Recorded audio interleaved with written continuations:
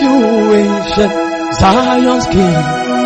Kadosh, Kadosh.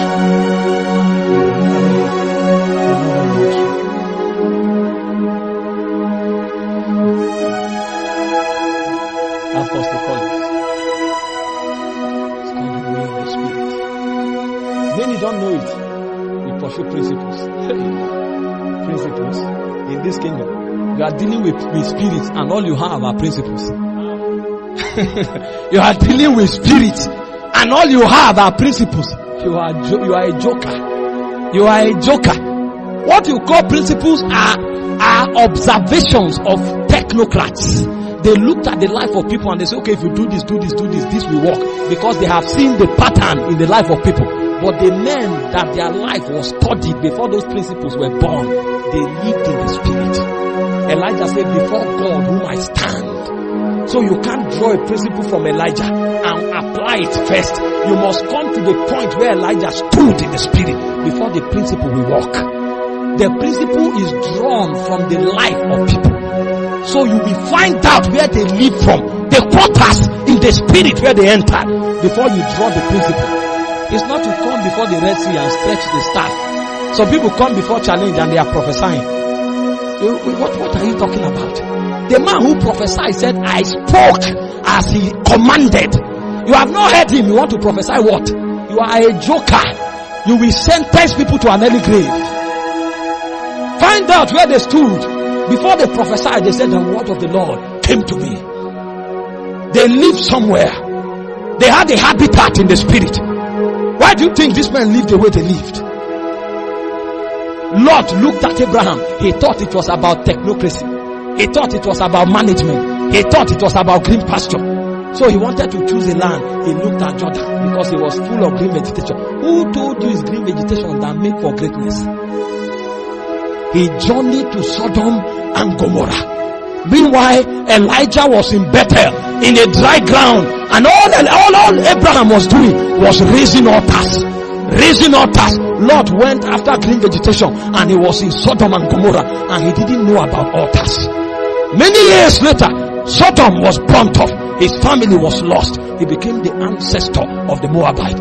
But for Abraham, many years later, his son was journeying into a land of confusion, and he laid on the altar, and the heavens opened. The man knew how it worked. It was by the systems of altars. It's not where you are in the natural. It's where you are standing in the Spirit. You don't have a habitat in the Spirit. You cannot rule among men. Principles are good, but go for life. It is life that illuminates and animates principles. There's no power in the principle that the Spirit don't back. Until Spirit's back principles, they are dead. They will become plagues over your life. The children of Israel wanted to keep the standards of heaven. They wanted to live the culture of heaven. And they told God, tell us whatever you want, we will do. Are you alright? He says, step away from the mountain. Hey. For 1,500 years, not one kept it. Principles will become a yoke if you don't know the Spirit that powers it. Because what you call principle is a life beyond the mortals. It's a life beyond mortality. It's a life beyond flesh. It's life in the Spirit. Kadosh.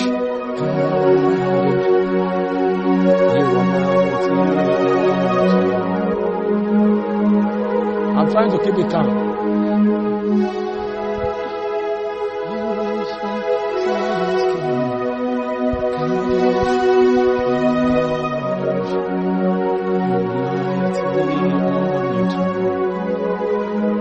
How many of you want a change? We read. My brother said we read. We read a lot of things. We read. I remember times when for 8 months I didn't go out. I would just step out in the evening to stroll and get something to eat. Come back. We were reading around the clock. We thought it was about knowledge. Those days when we come to speak, we will first of all enter into Greek mythology and tell you things that happened in ancient times. We will give you dates and occurrences, but we were dying. So sometimes you can't even go out because the first lady you see lost will grab you like this. Let me going to continue like this, we now realize that there's a life. Jesus did not live holy because he was a man of discipline. The Bible said the mystery of holiness was at work in him. He entered somewhere, he touched the spirit. He's called the spirit of holiness. And it was on the strength of the ministry of the spirit of holiness that he was declared to be the Son of God. So beyond knowledge, there are entities that keeps setting operation in the spirit. Oh, we began to pursue the Holy Ghost with all our lives. Pursue the Holy Ghost with all our lives. How do you minister in the supernatural? You must know the Holy Ghost as a person and as a God. That was what we established in the morning. What you call power is the flow from his life. It's an overflow of his life. That's what you call power. So when you are pursuing power and you don't know how to interact with a being from whose reality power flow, you are wasting your time. That's why most of us are full of the Holy Ghost here, but it's in our spirit. It can't flow through our soul. Because our intimacy with him is what creates a vent in our soul for the flow of his reality. People who are full of power are praying for power because they don't know the Holy Ghost. If they know the Holy Ghost, they will know they are already full of power. You are a tank of power.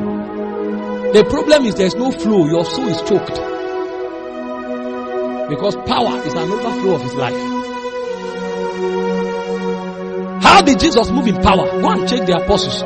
They didn't receive any impartation or anything. When they received the Holy Ghost, the Bible says you shall receive the Holy Ghost and power. Jesus said, tarry here in Jerusalem until you are full of power. And when they receive power, Peter did not go to ask, how do I move in word of knowledge? How do I move in healing? They went out immediately and they began to speak in tongues. And they began to operate in diverse kinds of tongues. The next day they were going to the temple to pray. They saw a crippled man say, stand up in the name of Jesus. The next day, all the 9 gifts of the Spirit began to manifest. In chapter 5, Ananias came and lied to him. Said, why has Satan entered your heart to lie to the Holy Spirit? The guy began to move in healing, move in word of knowledge. I thought they say you have 3 gifts of the Spirit. The gift of the Spirit is not something the Holy Ghost gives you to keep and use when you want. The word gift is the word charisma. It means the way the Holy Ghost manifests through mortals. So if there is need for healing, the Holy Ghost will manifest as a healer. Then you call it healing. If there is need for a secret to be unveiled, the Holy Ghost manifests as word of knowledge. So you don't have 1, 2 or 3 gifts of the Spirit. You have the 9 gifts of the Spirit. Manifesting it is a function of yieldedness.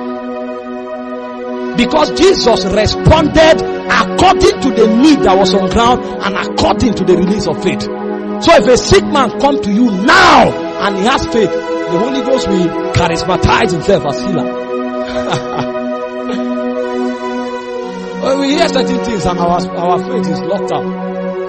Say, me I have word of knowledge, me I have word of wisdom. The Bible says how God anointed Jesus of Nazareth with the Holy Ghost and with power. He was full of virtue. So if you went, if it's healing that is needed, healing flows. If it's word of wisdom that is needed, wisdom flow. If it's word of knowledge that is needed, word of knowledge flow. Reinhard Bonnke said they are tools of ministry. And God will not send you to go and build and then give you the instruments of a farmer. So if you show up, the assignment he gives you for the day, the tool is in your spirit. The Holy Ghost is the compendium of the tool of service. And if you yield, it will flow. It's all about the Holy Ghost. There's a place for burden, for hunger, for desire to manifest certain dimensions, and then you build your faith in that direction and it becomes predominant. It doesn't mean that's all you have. There's a place for an office. You may be a prophet, and on the strength of the prophetic office, your growth orientation is tilted in a certain direction. So the Holy Ghost compels you in a certain direction to grow in that office. And on the strength of that orientation of growth, certain particular gift will be stronger in your life. But it doesn't mean that's all you have. Have you not noticed God sends all kinds of people to you? Why will he send them if you are handicapped? Paul said concerning spiritual gift, I don't want you to be ignorant, but if you read it, the word gift is in italics. It means it's not there in the original translation. What Paul said was concerning the spiritual. I don't want you to be ignorant. And the next time the word gift was used is charisma. This is how the Holy Ghost manifests. That's why I say the manifestation of the Spirit is given to every man to profit withal. How the Spirit chooses to manifest per time. So if you know these things, you open up to God. I don't pray for word of knowledge. I don't pray for healing. I pray for the Holy Ghost to flow through me at will.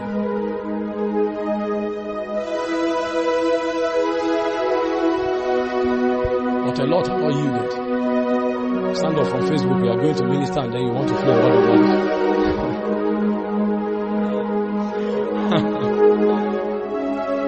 I will show you 7 things very quickly before we pray. That if you give yourself to, you will minister in the supernatural. Ministering in the supernatural is not for a selected few. It's not for the apostles and prophets. It's for every believer. You are aware of that already. So you ask yourself, why am I not manifesting the supernatural?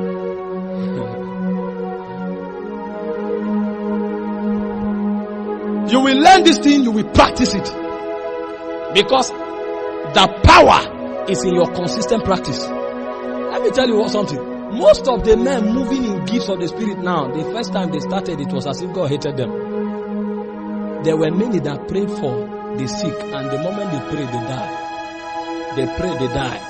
There are some that say, okay, it's compassion. God flow through compassion. So they go to the house every day and pray for 30 days, and the person doesn't improve. They kept at it until now. You know, some of them are healing ministers. The people who were praying for the sick and were dying. The people who were giving word of knowledge with assurance, and they will give word of knowledge. Say, God wants to give you a wife. Say, I'm already married.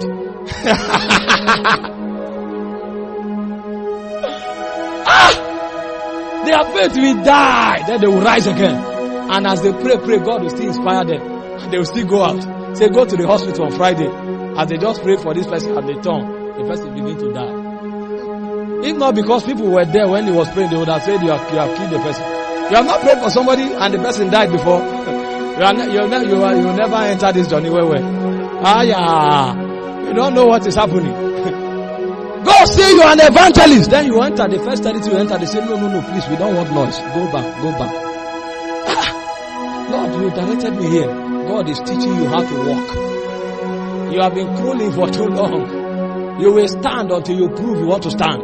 You heard that when you begin to pray, power will move. Then you are praying every day for 4 hours. Now you drink hot water naturally because you don't have a voice again. And then the more you pray, the more dry you become. God is teaching you how to walk. You have been crawling for long. You will pray like that for long. Then the time will come. You didn't go for the prayer meeting. And then they called you, you stood up and you spoke. And God moved like lightning. What happened today? You have entered something. But God had to check your consistency. Because spirits, they don't commit themselves to men. Until you journey to a level where you begin to demonstrate the character of immortal beings. That's when they can partner with you. Oh, you think it's about God will walk within you for long before he walks through you. Stand up, you pray in tongues for 5 hours, and then you think if you go out today, somebody will be healed. Then the next day, nobody will hear again. Everybody on Facebook, you will come and post it. And then the way you were walking into the meeting, you will post it. Everywhere they cough, you say, yes, yesterday, by the message of God, we were in Wadata, the dead came back to life. The dead. Your message will become, the dead came back to life. The dead. God knows that if you enter what he has not prepared you for, he has shut the gate from you. You will pursue that thing you are pursuing until you become dead to it. That's when God will open the gate of life. Power. For 1 year you are praying. Pray there for long. When your appetite for power dies and God becomes your unique goal, then power will begin to follow you. It's a byproduct.